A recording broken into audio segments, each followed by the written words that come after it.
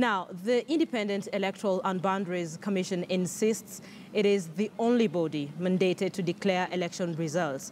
IEBC met NASA principals over NASA's plan for a parallel tallying center, and the two parties that political parties and the media may monitor, tally and verify results for what it termed as their own internal use only. Rita Tinina with the details of that Nairobi meeting. You know, it's about law and order. Now, if somebody announces results which are not correct, you know it's a recipe for chaos. After the Independent Electoral and Boundaries Commission dismissed as illegal a plan by the National Super Alliance to set up an election results tallying center, NASA principals honored an invite by the IEBC to discuss the issue.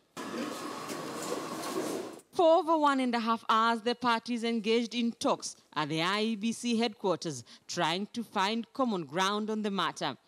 After what the IEBC termed as fruitful discussions, they were agreed on one thing. Political parties and media may monitor, tally and verify the results for their own internal use. But monitoring, tallying and verifying, the IEBC says, is as far as it should go. It is the mandate of the IEBC to announce and declare results of an election.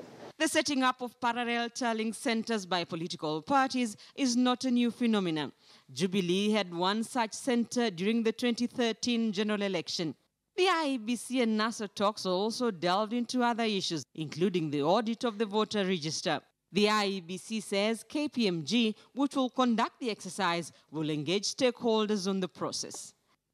Rita Tinina, KTN News. Elsewhere, mother in Kajiado County